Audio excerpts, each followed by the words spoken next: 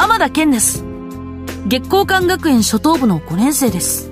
僕にはやらなきゃいけないことがある。そのやらなきゃいけないことが自分が生きた意味なのかなって時々わからなくなるんです。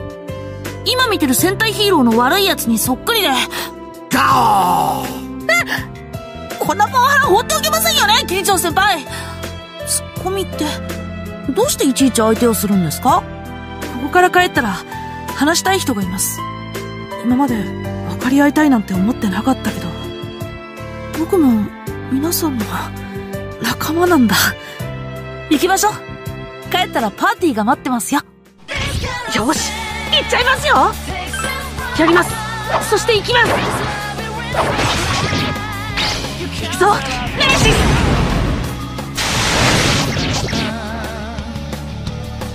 ス。皆さんがいて僕がいる。だから僕は戦います。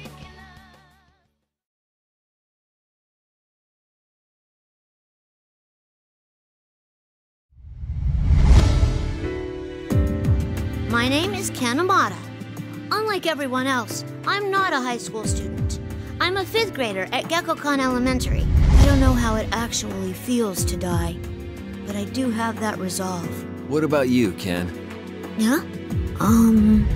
What if the culprit is a good person? What are you gonna do? Oh, I didn't think that would suit you. Abuses of power like that shouldn't be allowed, right, Mitsuda-senpai? Let's get going. There's a party waiting for us when we get back. Here I go! Nemesis! I'm ready to go! I'll do it! Just watch me!